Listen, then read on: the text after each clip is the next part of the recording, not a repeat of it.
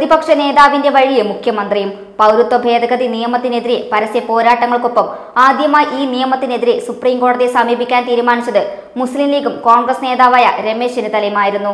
അദ്ദേഹം ഡിസംബർ 16-ന് പ്രത്യേക ഹർജി ഫയൽ ചെയ്യുകയും ചെയ്തു. എന്നാൽ ഏറ്റവും ഒടുവിലാണ് സംസ്ഥാന സർക്കാരിന്റെ ഇത്തരമൊരു ഹർജി ഫയൽ ചെയ്യണമെന്ന വെളിപാടുണ്ടായത്. പ്രതിപക്ഷ നേതാവിന്റെ കൂടി നിർദ്ദേശപ്രകാരമാണ് സർക്കാർ സുപ്രീം കോടതിയെ സമീപിച്ചതെന്ന് നിയമമന്ത്രി AK ബാലൻ കണ്ണൂരിൽ മാധ്യമങ്ങളോട് തുറന്നു പറയുകയും ചെയ്തു. യഥാർത്ഥത്തിൽ പ്രതിപക്ഷ നേതാവ് രമേശ് ചെന്നിത്തല പൗരത്വ പ്രശ്നത്തിൽ സ്വീകരിച്ച നൂതനവും അതിലുപരി ധീരവുമായ ചില നീക്കങ്ങളാണ് സർക്കാരിനെ പോലും ആ വഴി സഞ്ചരിക്കാൻ പ്രേരിപ്പിച്ചത്. പൗരത്വ നിയമത്തിനെതിരെ സംയുക്ത സമരമെന്ന ആശയം തന്നെ മുന്നോട്ട് വച്ചതും ചെന്നിത്തലയായിരുന്നു. ഇക്കാര്യം മുഖ്യമന്ത്രി വിളിച്ചു ചേർത്ത പത്രസമ്മേളനത്തിലും അദ്ദേഹം പറഞ്ഞിരുന്നു. രാജ്യത്തിന് തന്നെ മാതൃകയായ സമരമാർഗമായിരുന്നു ഡിസംബർ 29-ന് തിരുവനന്തപുരത്ത് രക്തസാക്ഷി മണ്ഡപത്തിൽ നടന്ന പ്രതിഷേധ യോഗം.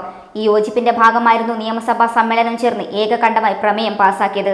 അന്ന് നടന്ന നിയമസഭാ പ്രസംഗത്തിൽ പൗരത്വ ബില്ലിനെതിരെ സംസ്ഥാനത്ത് നിന്ന് ഓൾ പാർട്ടി ഡെലിഗേഷൻ രാഷ്ട്രപതിയെ കാണണമെന്ന് നിർദ്ദേശവും മുന്നോട്ട് വച്ചത് പ്രതിപക്ഷ നേതാവ് രമേശ് ചെന്നിത്തലയായിരുന്നു. പൗരത്വ നിയമത്തിനെതിരെ പ്രതിഷേധം നടത്തുന്നവർക്കെതിരെ കേസെടുക്കരുതെന്ന നിർദ്ദേശം തന്നെ മുന്നോട്ട് വച്ചതും ചെന്നിത്തലയായിരുന്നു. പൗരത്വ നിയമത്തിനെതിരെ സർക്കാർ മുൻകൈയെടുത്ത് ബോധവൽക്കരണം നടത്തണമെന്ന ആശയം തന്നെ പ്രതിപക്ഷത്തിൻ്റെതായിരുന്നു. മസ്കറ്റ് ഹോട്ടലിൽ നടന്ന സർവകക്ഷി യോഗത്തിൽ ഇക്കാര്യം മുന്നോട്ട് വച്ചതും ചെന്നിത്തലയായിരുന്നു. ഭരണഘടനാ പദവിയിൽ ഇരുന്നു കൊണ്ട് രാഷ്ട്രീയം കളിച്ച ഗവർണർക്കെതിരെ നിലപാട് സ്വീകരിച്ചതും കേരളത്തിലെ പ്രതിപക്ഷമായിരുന്നു. ഈ സാഹചര്യത്തിലാണ് മുൻ മുഖ്യമന്ത്രി K കരുണാകരന്റെ അനുസ്മരണ ദിനത്തിൽ പങ്കെടുക്കണ്ട എന്ന് ഗവർണർ ആരിഫ് മുഹമ്മദ് ഖാനോട് രമേശ് ചെന്നിത്തല പരസ്യമായി ആവശ്യപ്പെട്ടത്. സർക്കാരോ CPM ഇപ്പോഴും BJPക്ക് വേണ്ടി പരസ്യ നിലപാട് സ്വീകരിച്ചിരിക്കുന്ന ഗവർണറോട് ഏറ്റുമുട്ടാനുള്ള ആർജവം പ്രകടിപ്പിച്ചിട്ടുമില്ല. മുഖ്യമന്ത്രി ഒരു വാക്കുകൊണ്ട് പോലും ഗവർണറുടെ നടപടികളെ വിമർശിക്കാനും തയ്യാറായിട്ടില്ല.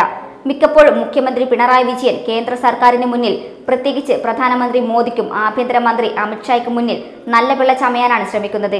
ഈ ഇരട്ടത്താപ്പ് പൗരത്വ നിയമത്തിനെതിരെയുള്ള എല്ലാ നടപടികളിലും പ്രകടമാണ്.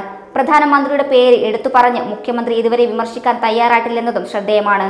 കേന്ദ്രത്തിനെതിരെ സുപ്രീം കോടതിയിൽ ഹർജി സമർപ്പിച്ചുവെന്ന് പറയുമ്പോൾ പോലും കോൺഗ്രസ് മുഖ്യമന്ത്രിമാർ പ്രധാനമന്ത്രിയെ കടന്നാക്രമിക്കുന്ന വിധത്തിൽ പറയാൻ പിണറായിയും കൂട്ടരും തയ്യാറാവാത്തത് ശ്രദ്ധേയമാണ്.